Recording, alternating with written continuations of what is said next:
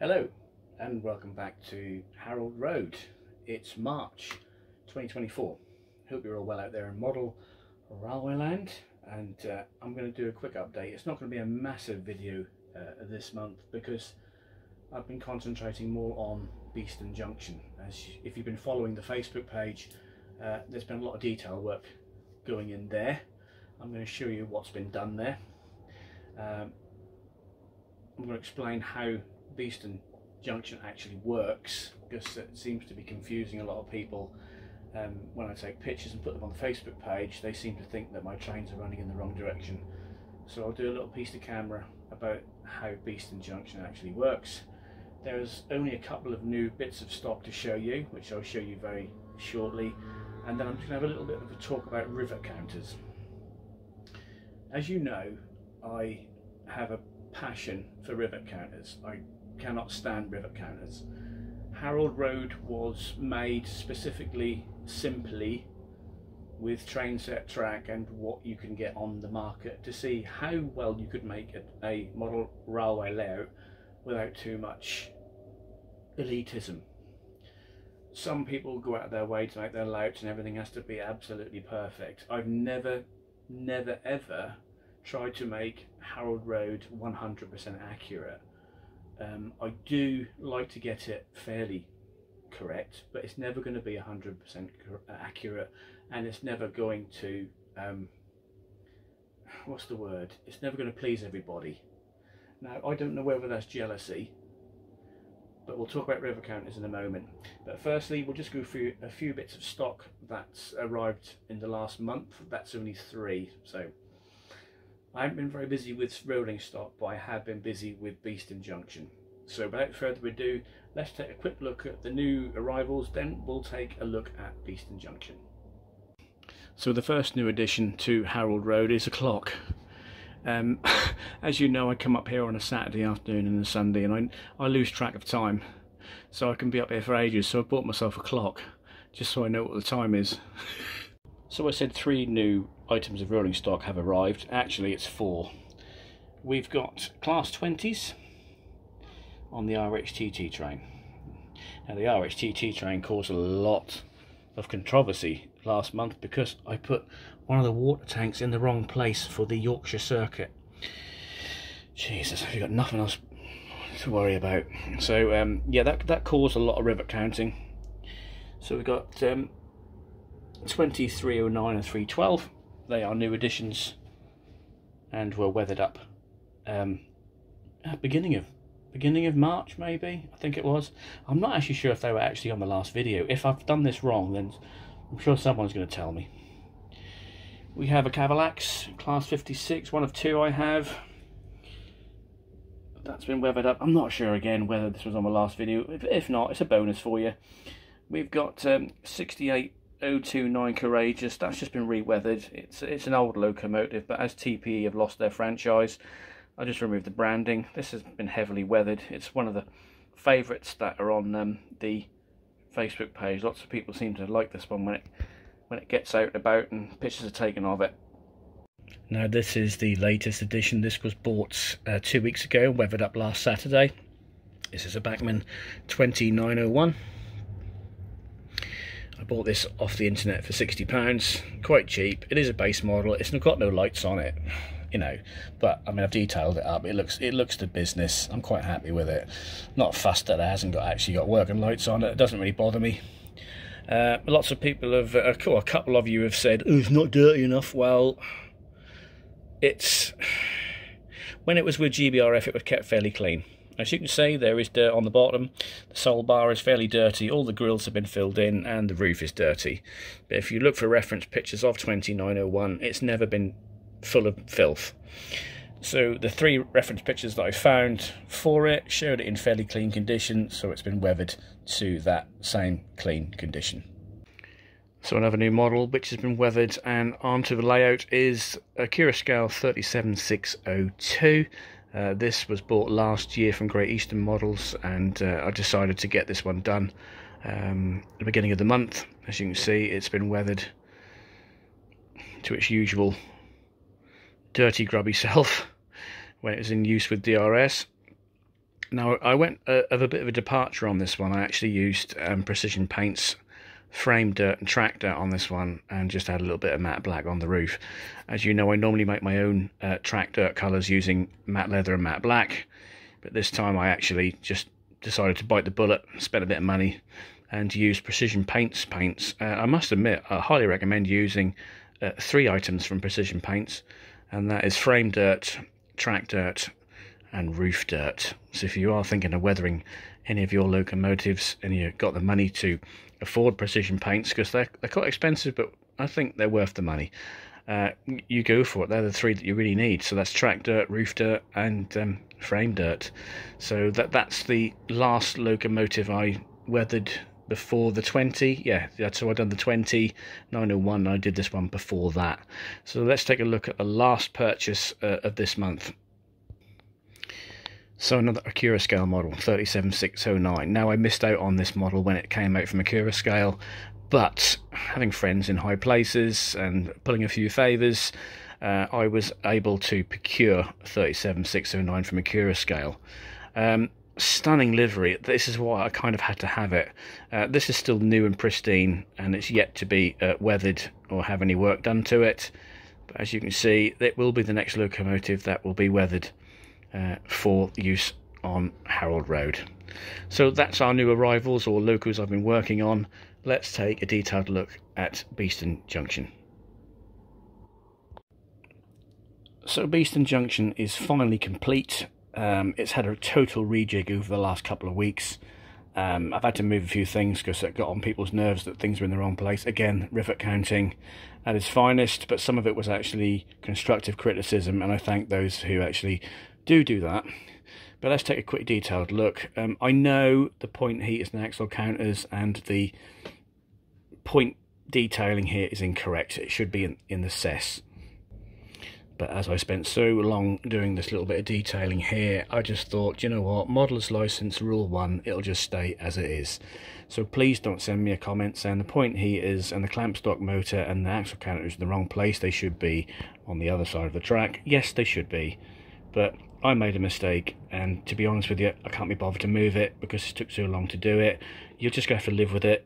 If it bothers you that much, just move on to someone else and have a go at them.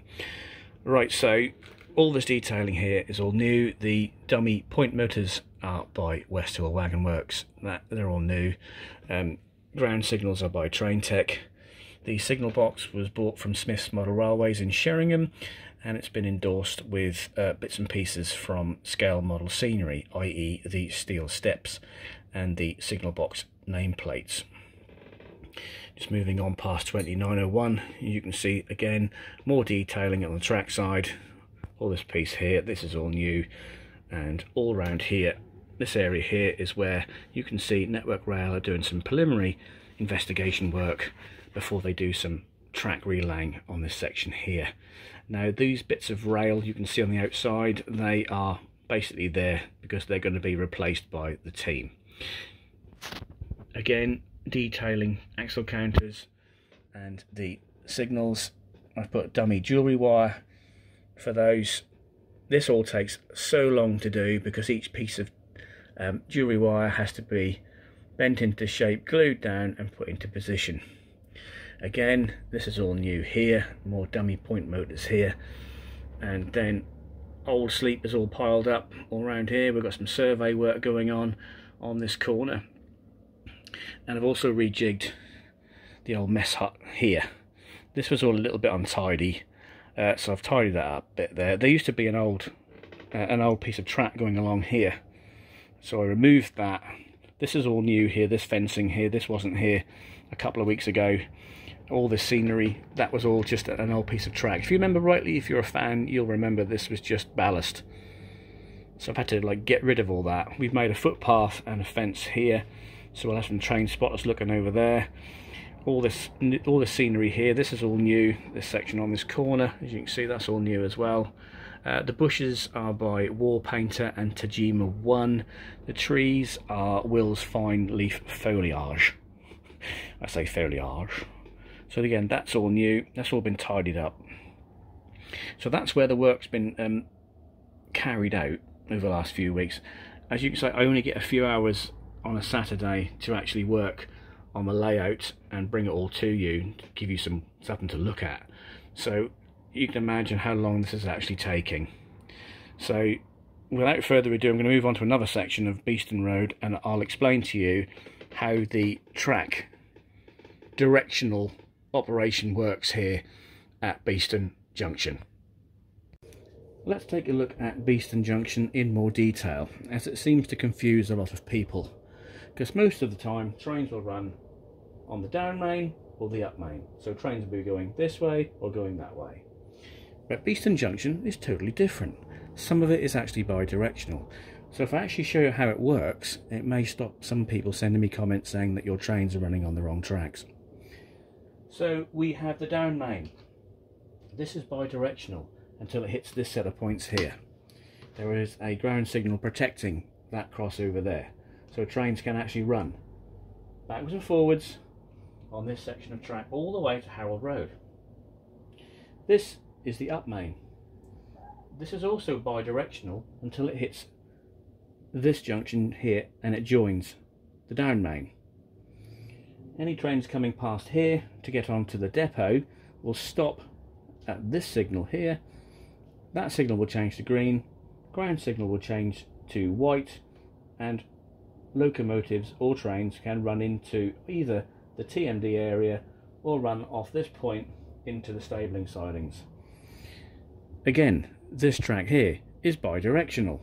It crosses over onto the down main, and also it can go bi-directional towards the fueling stage and the TMD building, which is on Junction Road stabling sidings.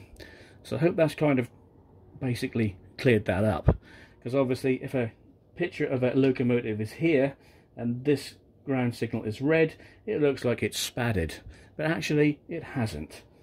Any locomotive can run to this point here, stop, reverse, and go into Junction Road or into the stabling sidings here. Any other locomotive coming along here or a train can cross over this bi-directionally as well. As I said, all tracks are bi-directional until they've just gone past the 2 points which are there, and all points are protected by ground signals. As you can see, lots of details have gone in recently. Beeston Road derelict signal box, which is there. That's a Backman building, and it's been enhanced by scale model scenery bits and pieces. Lock boxes are by Wills. Dummy point motors are by West Hill Wagon Works. Ground signals are by Train Tech. All this dummy wiring you see, and you've seen it on the Facebook page, is all done with 0.5mm 24 gauge jewellery wire. Now you can get that on the internet if you look hard enough. I did check it last night after people asked me questions about it, and it is available on Amazon, as well as other aftermarket marketplaces or suppliers indeed. All points on Beeston Junction are protected by ground signals. Ground signal there is for Martin's ballast siding. There is a feather just out of reach around the corner. You can't see where I'm going. There is a signal and a feather which crosses over the tracks there. So basically everything is bi-directional up until the end there, and then it reverts back to up and down. I hope that's cleared that up, because obviously I don't like getting comments from people saying something's wrong and when I know indeed it isn't. So just be aware that Beeston Junction is mostly bi-directional. They don't just go that way or that way as they're supposed to. They can run in different directions up until a certain point. So with no further ado, let's carry on with the video.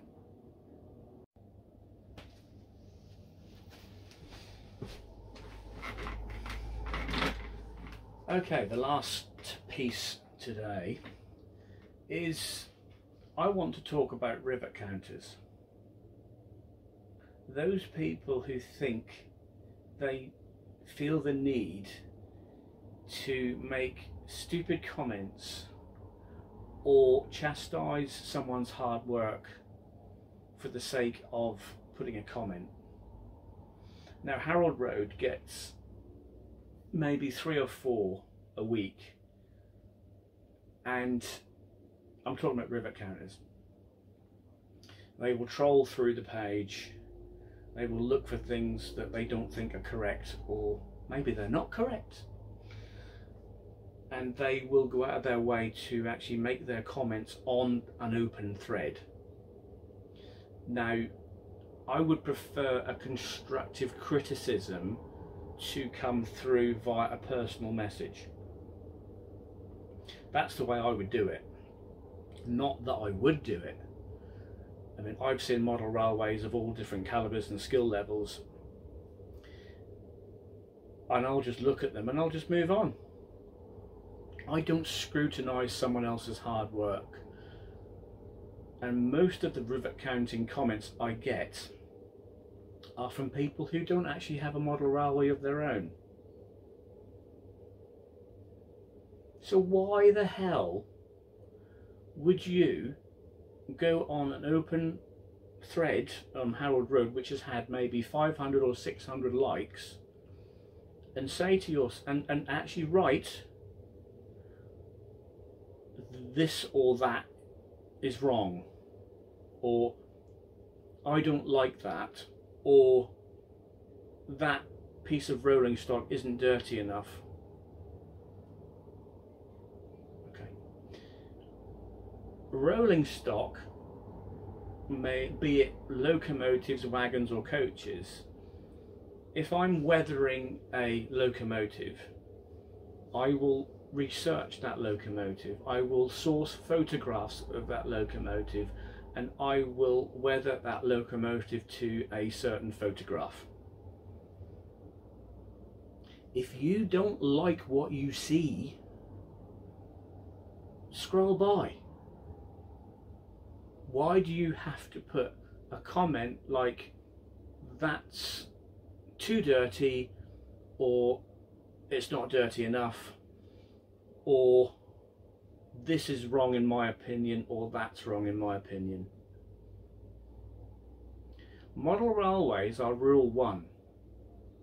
I could run Thomas the Tank Engine up and down on Harold Road if I wanted to. I could put plastic dinosaurs in certain places if I wanted to.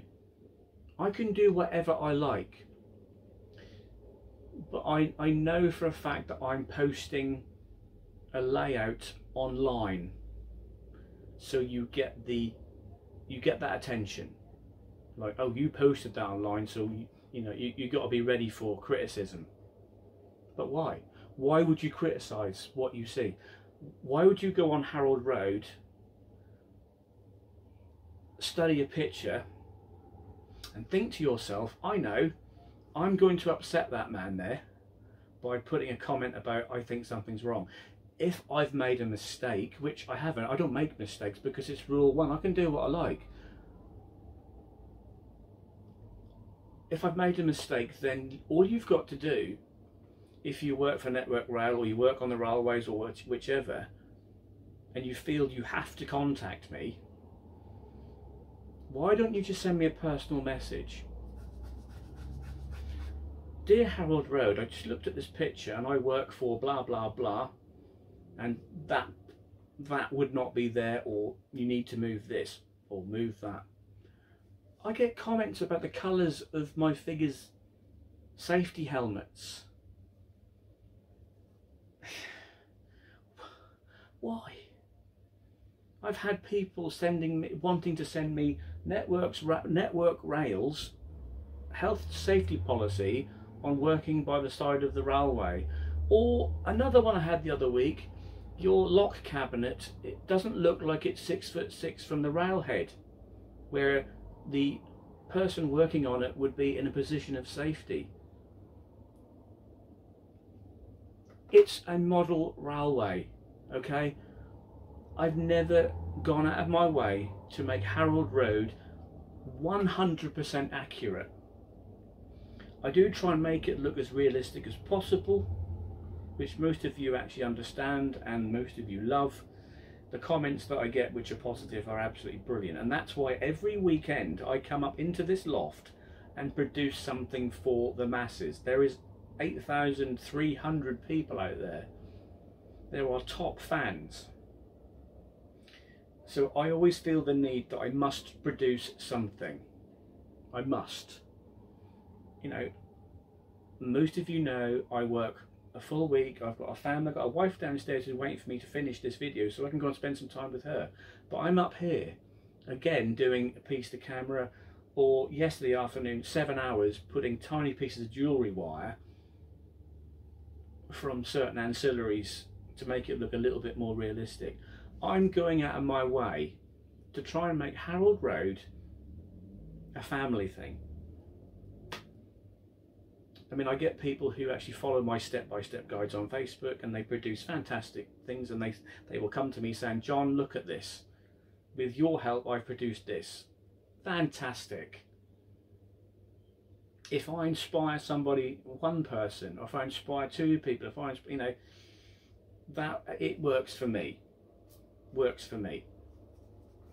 When I inherited Uncle Harold's money, when he sadly passed away, I could have gone out of my way and made, I could have spent it on a motorbike or had a midlife crisis or whichever.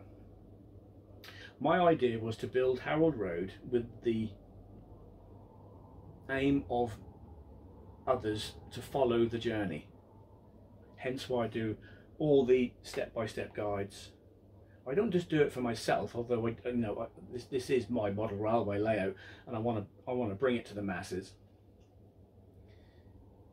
But I do it for everybody else.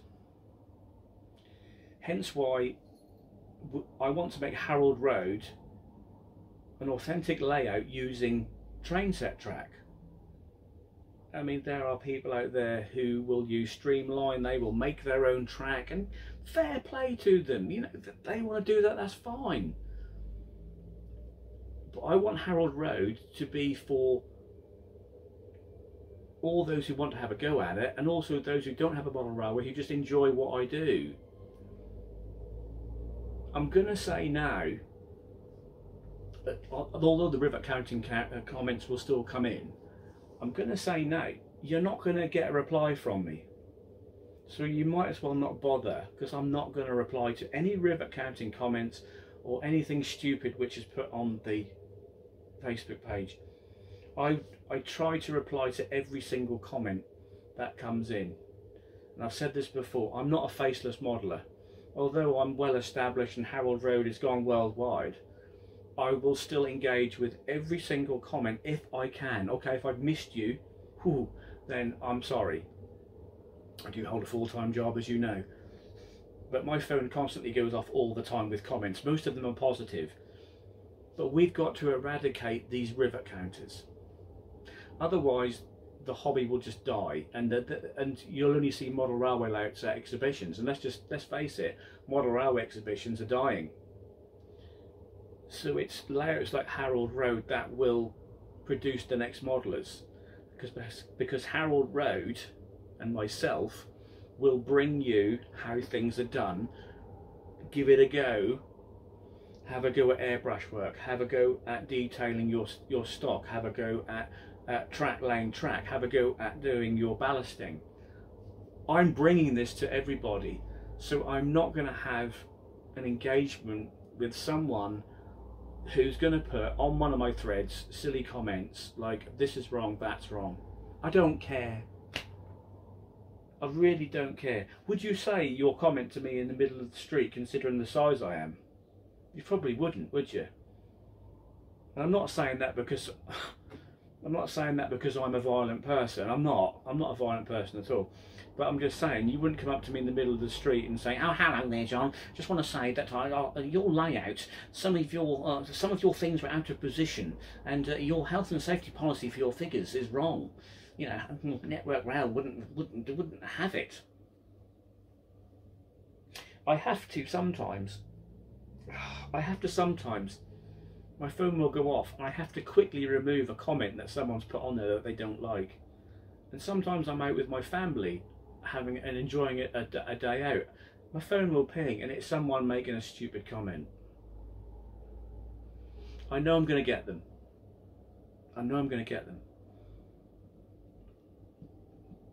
But I want to encourage people to have a go at modelling. And when someone does a nice piece, I want them to feel like they can post it on the internet and we can all enjoy it. Because at the moment, this world is a nasty place. The internet can be a nasty place. But we want the Harold Road family, which you all are, the Harold Road family, to be like this. Let's all be one. Let's enjoy model railways. Let's enjoy what I do. I want you to enjoy what I do. But I'm not going to engage with rivet counters. Simple as. Continue to put your comments down if you want to. As soon as I see them, you'll be blocked and banned. Or I could name and shame you and let the 8,200 who do enjoy Harold Road, let them have a crack at you with your name on it. It's entirely up to you.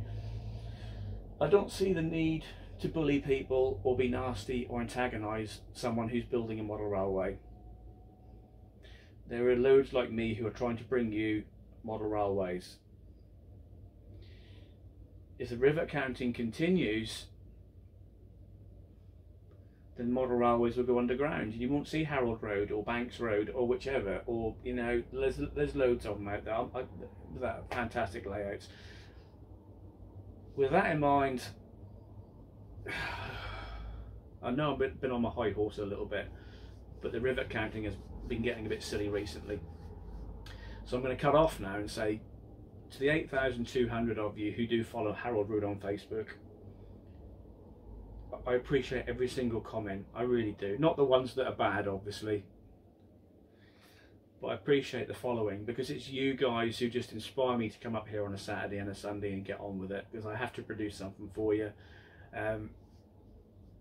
Without you guys, I don't know, Harold Road wouldn't be where it is now. Let's keep it real. Let's make Harold Road the one-stop modern image model railway. I'm being silly. Thanks again to all those who are top fans. Thanks to everybody who engages. I love you all. Until next time, April update. I'll say goodbye for now. Until then, ta-ra.